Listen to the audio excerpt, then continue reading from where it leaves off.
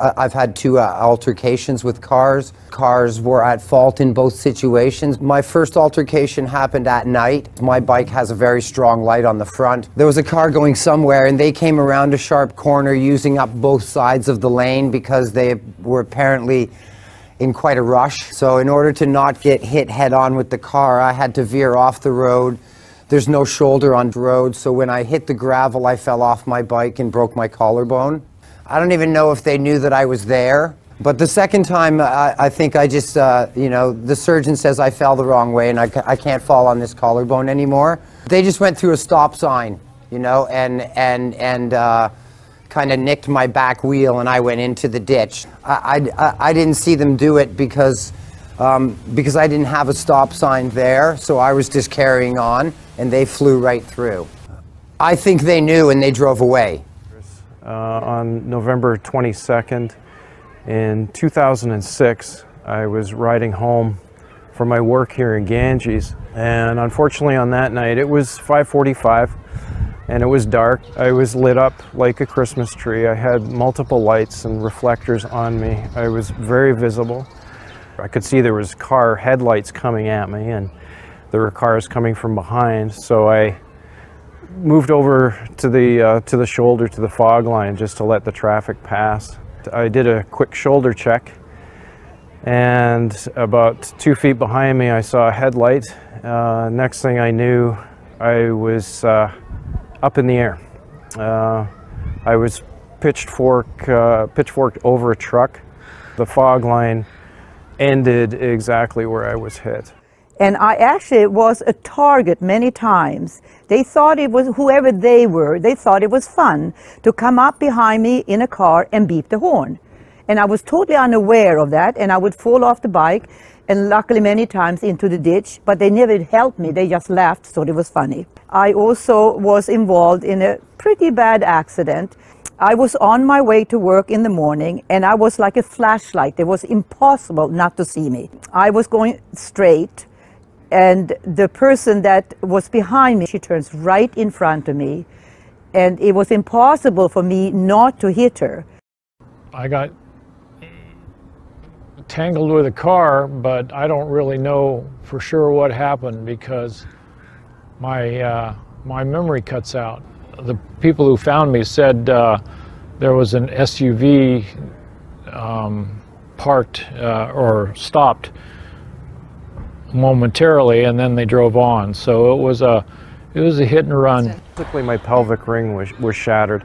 It was a fractured dislocation of my left SI joint, and my pubis symphysis bones were shattered as well. My helmet was still broken from the impact on the ground, but I was very fortunate that I didn't suffer any head trauma. The headlight on the F-150 made contact with my left fibula, which was fractured. I had a ruptured bladder. I spent over a month in Victoria General before they were able to transfer me to Lady Minto, and I spent another month there approximately. I would say in the last 3 years I'm starting to progress more than I ever have. I was using crutches, wheelchairs, canes up until that point.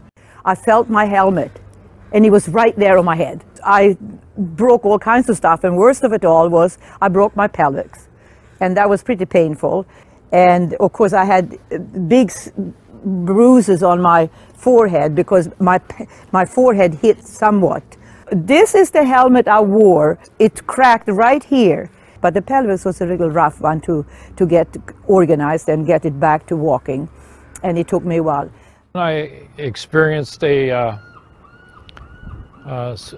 spinal cord injury and a brain injury, incomplete paralysis, though plus an assortment of other injuries,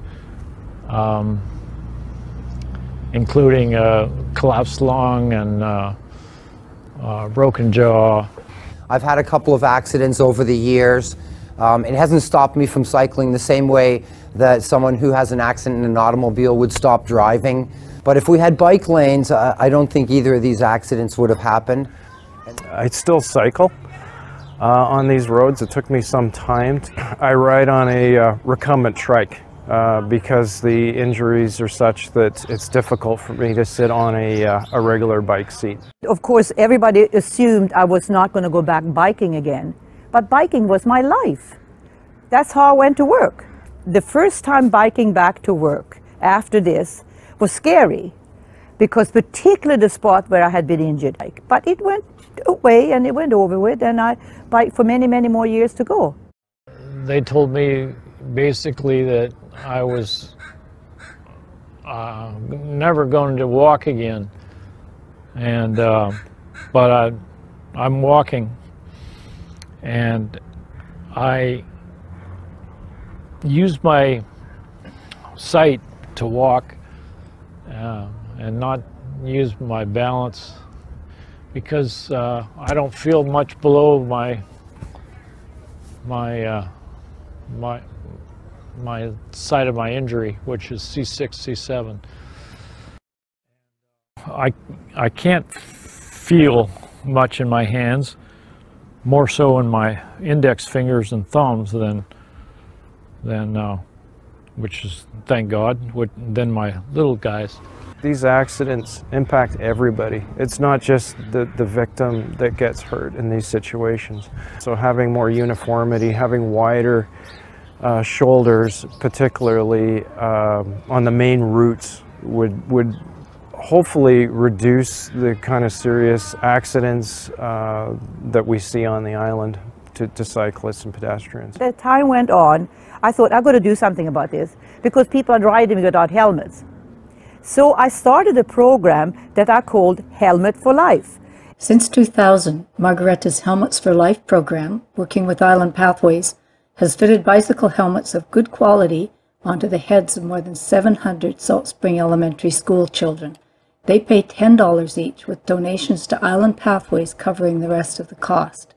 Through the years, she has held numerous bike rodeos at elementary schools, working with the RCMP to teach safe cycling skills. Island Pathways continues her good work. Oftentimes, cycling on Salt Spring, there is a bike lane or a wide shoulder, but then there is nothing that, for instance, the shoulder disappears or the bike lane disappears and gravel appears, and you move out into the street to avoid gravel or lack of trail, and that's really tough. To move out and then move back and move out and move back, and it's tough on cars too. I know when I frustrate people that they wonder what I'm doing in their way. It's a matter of all of us being there together, you know? So we need a proper bike lane from ferry to ferry in order to show the world how beautiful our island is and how safe it is to travel by bicycle on.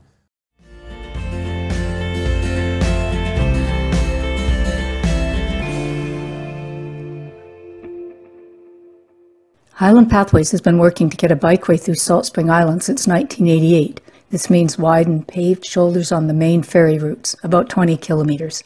Safety is the #1 concern, especially as cyclists' numbers increase with ever more e-bike riders.